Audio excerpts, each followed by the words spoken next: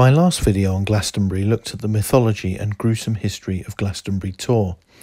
This video will examine legends associated with Glastonbury Abbey, but will also take in the Tor and the area in general.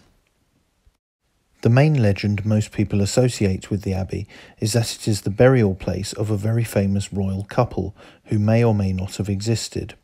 I speak, of course, of King Arthur and Queen Guinevere.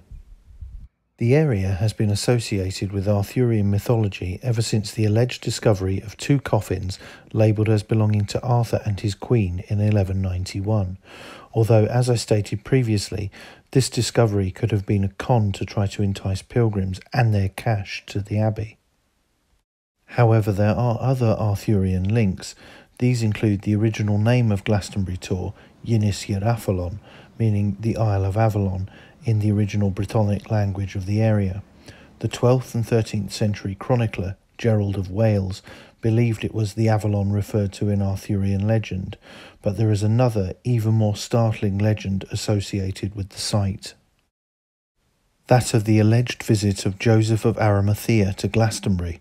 Joseph, who was Jesus Christ's great uncle, could have been a metal trader, and if that was the case, he would have had a professional interest in Britain, as it was well known for its abundance of tin, an essential component in making bronze. Joseph was also alleged to have been the bearer of the cup used at the Last Supper that caught drops of Christ's blood at the crucifixion, the mythical Holy Grail, and legend has it that he brought the Grail to Glastonbury. My previous video on the Chalice Well looks into this legend. The grounds of Glastonbury Abbey also contains the Glastonbury thorn, a tree that flowers twice a year around Christmas and Easter. This tree is said to be a descendant of the original thorn that was destroyed by fire by po-faced Puritans during the English Civil War. The current thorn was said to have been grown from sprigs of the original, carefully and secretly guarded by protectors. The original tree is said to have spontaneously sprouted on Weariall Hill from the staff of Joseph of Arimathea after his journey to Glastonbury. But the concept of Joseph's presence in Glastonbury remains controversial. The thorn was first mentioned in a pamphlet published by Richard Pinson in 1520 called Life of Joseph of Arimathea, which was almost certainly commissioned by Glastonbury Abbey, lending weight to the notion that it may have been a yarn to bring in the lucrative pilgrimage trade. A custom persists which probably dates from the 17th century, where a budded branch of the Glastonbury thorn is sent to the sovereign each year at Christmas. However, there is an even more outlandish claim that Jesus Christ himself visited Glastonbury. The legend is recalled in William Blake's poem Jerusalem, which is best known today as a stirring hymn. It features the lyrics, "And did those feet in ancient time walk upon England's mountains green, and was the Holy Lamb of God on England's pleasant pastures seen."